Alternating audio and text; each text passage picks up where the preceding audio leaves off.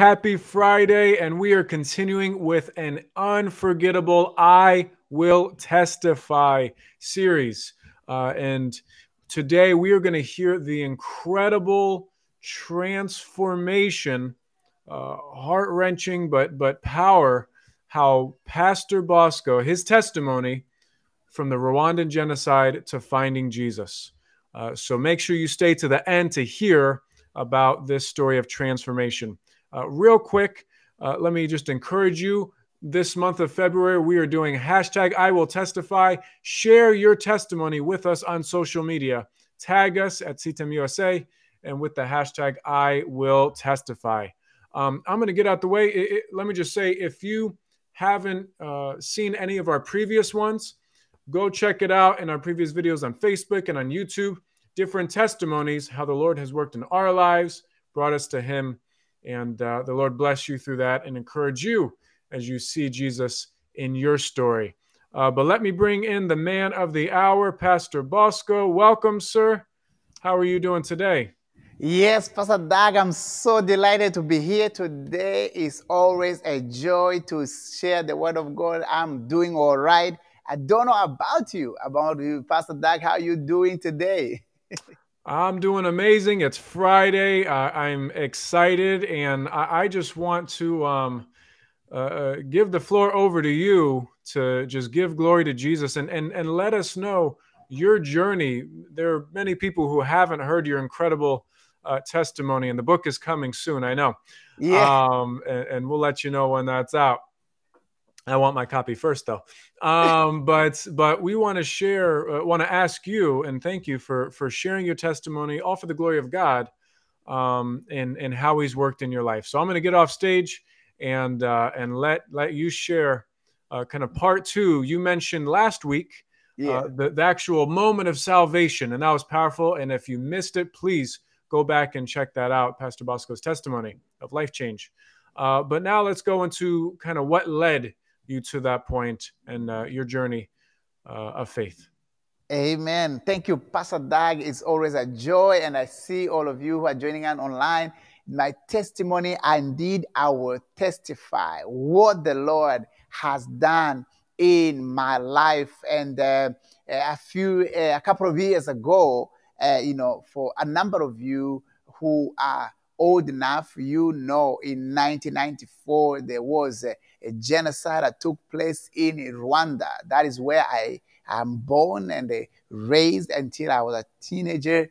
And, by the grace of God, somebody say by the grace of God, if you are able to put in the chat for me, by the grace of God, I survived the whole roller coaster that was very, I can't even know how to describe it. It was unbelievable that, people can actually behave in that manner. Now, having said that, I want to focus only on my story. I'm not focusing on any politics or anything, just to focus on what God did and has done and is continuing to do in my life. And today is just a short one and a brief one. Like Pastor Daga said, more will be put in a book, which you can get very soon by the grace of God. Now, God is God. That's where I begin. Even when we do not know Him, He remains God. As I mentioned in my testimony, finding Jesus, the truth be told, being born in a Christian family and raised in a Christian family does not translate automatically to you becoming a Christian or a follower of Jesus Christ or being born again. You have some knowledge about Christ, but you have to make a personal commitment to follow Jesus Christ, which I did, thankfully, during this event. After this event, or still in the event of the genocide time, that God found me when I was hopeless, when I had no direction in life, when I was lost in the whole world. I was lost and I was in my own world, and the Lord found me. Now, how did this happen? And I can tell you the truth. I am an orphan now. I'm an orphan have many years, over 25 years. And so this happened, and it woke me up, and actually it almost destroyed me, in a sense that I am born as a third born in my family, a family of 6 siblings. And among the 6 siblings, I'm the only surviving sibling. Now, this is a story that can disturb many of you, that can, disturb a lot of your emotions. But it is a time that also you appropriate the story. If you're going through, or you're going through some time that are difficult, I want to be an encouragement to you. I want to be very sensitive, even for those who are still going through painful moments in life. So as a one who was born in number 3 in a family of 6, with a parent, a dad and mom, all of us love going to cry, going to church. That is what we used to know. A time came in 1994 that I had to separate with my parents, and it was circumstantial that we were separated because there was a lot of killing going on. And so in my real understanding at that age, it was obvious that as my dad was looking for refuge, taking my young siblings to the next town to find a refuge, to find a place that was safe, that I was going to follow after him after a couple of days. Now, that never happened. I tried 2 or 3 times to try and join my dad where he was together with my mom. It never happened. And I tried all means, but it never happened. And it didn't happen because it was God's plan when I look back. If I was with them where they were, it means I would have died with them. So when the town where they were, they were attacked and were completely killed. All of them, from my dad, my mom, my siblings, in that period of the genocide, they were all wiped out. Now, it was difficult even for me to hear that. So I'm going forward, fast forward. I had that information, that bad news. I did not believe. I did not want to accept it. First of all, I was still young to understand the concept of death. I know when you die, you don't see someone again, but I was not really fully understanding what does that mean. It was beyond my understanding.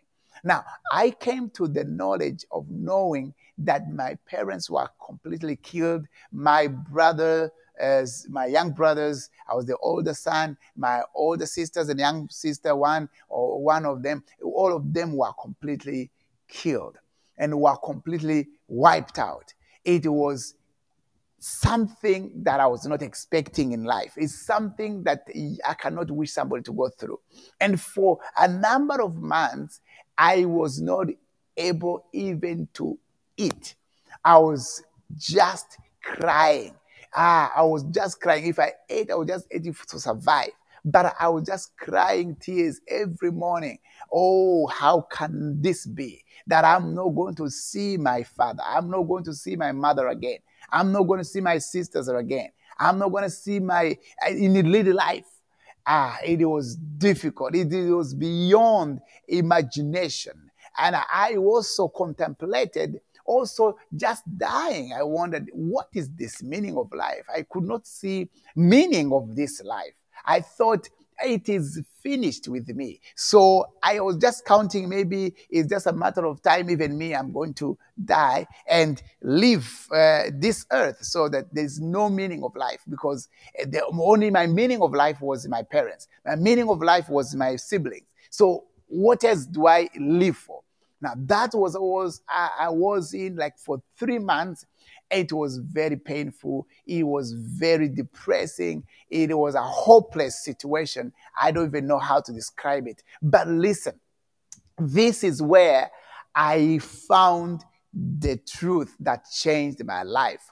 If you go to my story, how I received Jesus Christ, I I was introduced to Christ in the right time. Right time, that is when I got to meet Christ. This, it was very, very personal, because if I did not know Christ at that time, I would have gone crazy. Let me tell you, I don't know about you, if you have gone through a situation that is beyond your mind, beyond your imagination, that you feel like you're going to run crazy.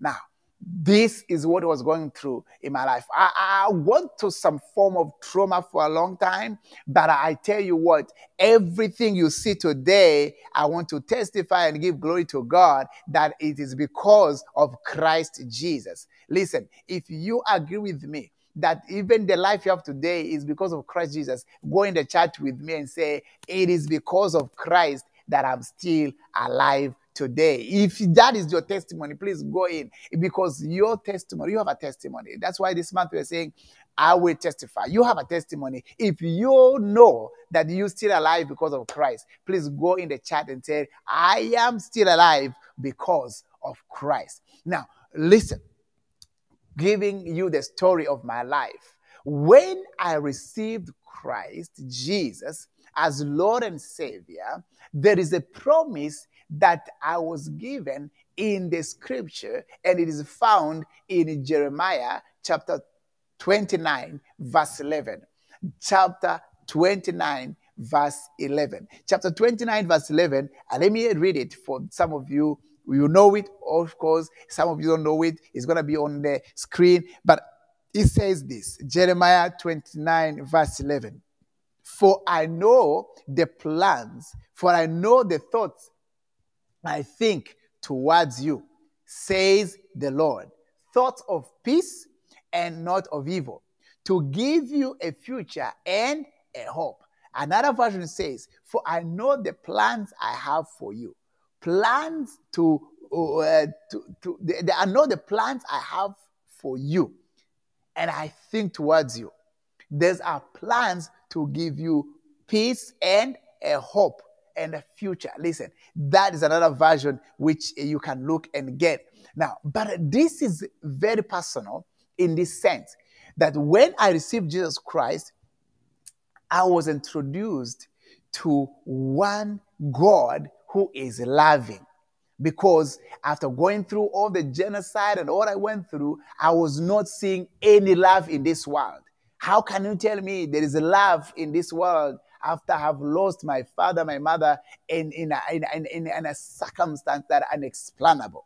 Now, I had to be reintroduced to the concept of love, which means all that I carried in my heart was hatred, was bitterness, was a form of unimaginable, a tangible kind of anger you can't imagine. I was actually putting it this way, I lived in darkness. So now here, the gospel is telling me there is a God who loves me and he can care for me. Now remember, I was raised as a Christian, but I did not have this concept at a personal level.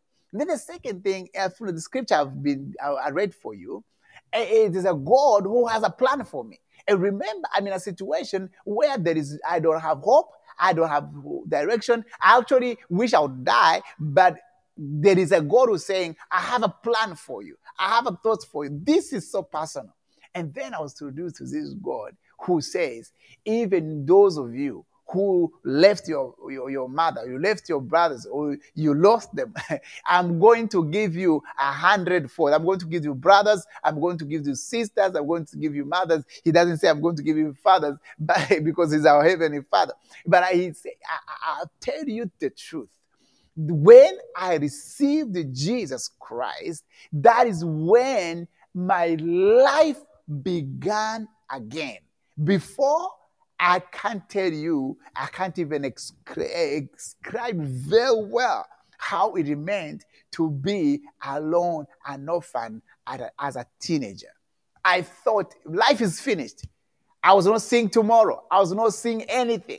But listen, there is a God I was introduced to, and the same God I'm introducing you to, if you have not heard him, there's a God who loves you. He cares for you. He is so mad in love. He's mad in love with you. He wants to hug you. He wants to embrace you. He wants to have you all by himself. And that is a God I was introduced to. And then listen to this. He is the one who has sustained me since then. That's why I did not go crazy. Otherwise, I would have gone crazy. That's why I did not have to go through a long time of depression, because he redeemed me. That's why I do not have to go through a long time of hopelessness. After that scripture and that promise, hope began to be restored in me. And I went to the church, a local church. That is where I was and where I received Christ Jesus. And I got brothers who loved me so much. And I began to realize, all right, there's still love in this world. And I got sisters who loved me as their own brother. And I got mothers who cared for me, and they took care of me as my own mothers. Yes, I still have that void in me that I don't have my own immediate family, but God, in a way, he stepped in and began to fill the void. Now that it was to me a miracle that I wish everybody would understand, that when you get saved, even if your mother and father leaves you, like David says in the Psalms, one of the Psalms, God is going to be your God.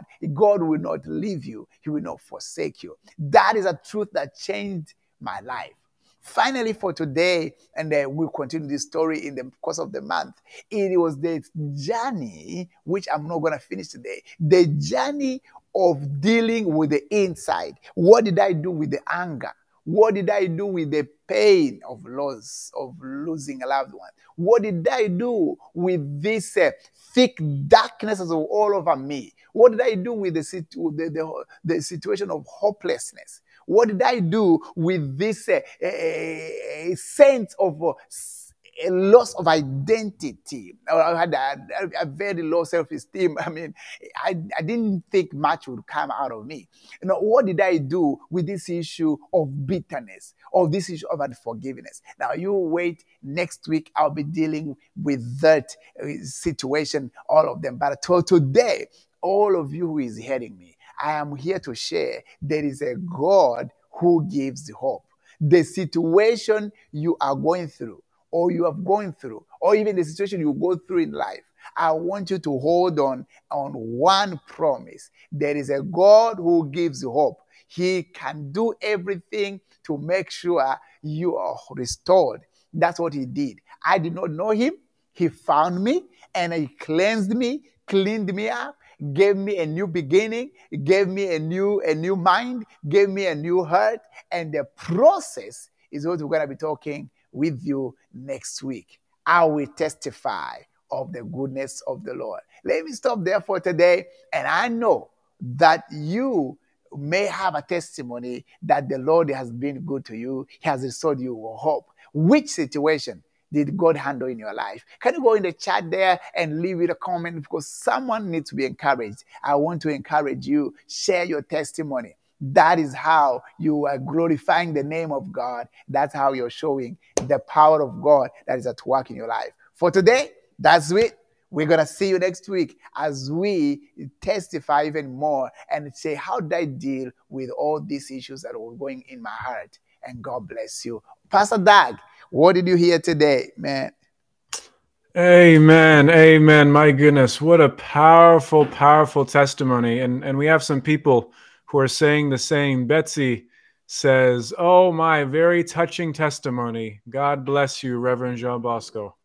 Josephine says, I bless God for you, Reverend Jean Bosco. You're a blessing to us.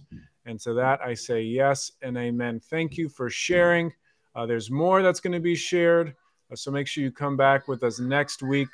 But thank you for sharing what the Lord has done in your life. This is so powerful. And this is part of what the Lord means when he says that we, as followers of Jesus, the children of God, overcome the devil by the blood of the Lamb and the word of our testimony. So thank you so much for that. In closing, my job is just to invite you, let you know what's happening this weekend. And invite you this Sunday at 11. This Sunday at 11. You hear my kids upstairs. They're excited for Sunday at 11 too. But this Sunday at 11 a.m. Eastern Standard Time, please join us for a powerful word. Pastor Bosco is going to be bringing the word about radiating God's glory in prayer. So please join us. If there's a time zone difference, mark your calendar, but we invite you there. We invite you to partner with us at ctamus.com/give. If this ministry has been a blessing to you, or if you want to be part of the Vision 300, which is revival in America, 300 church homes praying for revival daily, preaching the gospel at least weekly, and investing financially into this ministry to see revival in the United States. If this is speaking to you, if you believe God is calling you to be one of the 300, register at www.ctamus.com. Finally, if you haven't had a chance to do so, please follow us and subscribe on YouTube, Instagram, Facebook. You see our handles at CTAM USA, a website there. We can get connected and hopefully be a blessing to you and your family and your life. So we love you. And lastly, tonight there's a prayer service. You see it right here at 7:30 tonight. And we are going over spiritual warfare, the armor and weapons of the Christian. So please join us then. We love you. We look forward to seeing you Sunday at 11. And remember, no matter what the situation, what the challenge, whatever the question, know that Christ is the answer.